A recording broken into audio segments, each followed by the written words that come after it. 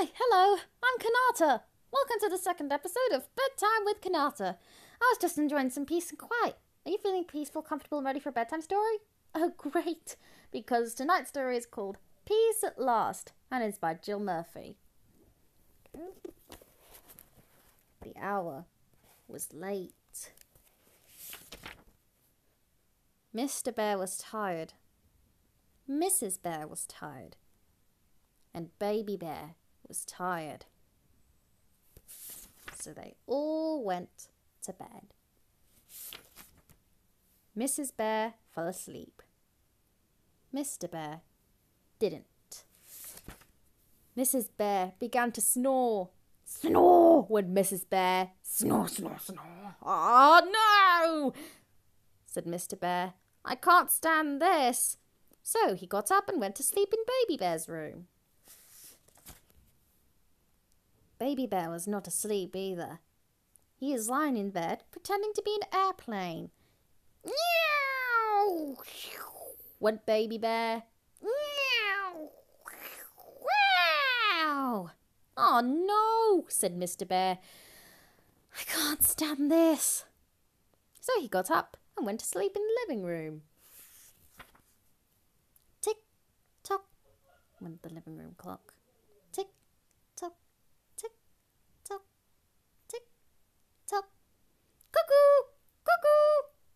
Oh no, said Mr. Bear. I can't stand this.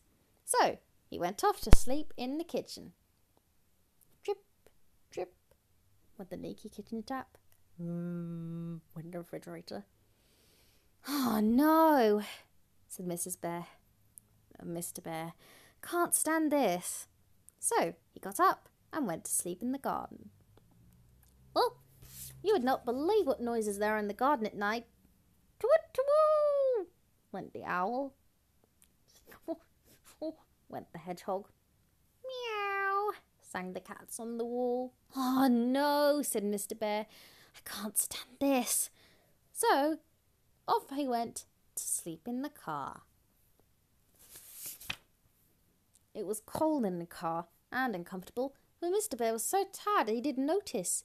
He was just falling asleep when all the birds started to sing and the sun peeped in at the window. Tweet, tweet went the birds.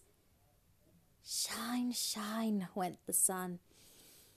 Oh no, said Mr. Bear. I can't stand this. So he got up and went back to the house.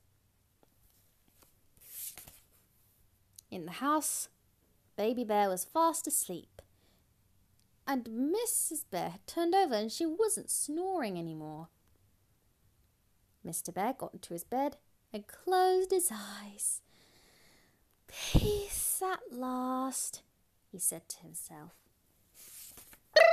Went the alarm clock.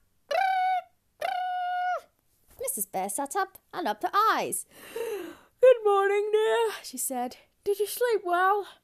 Not really well, dear, yawned Mr. Bear.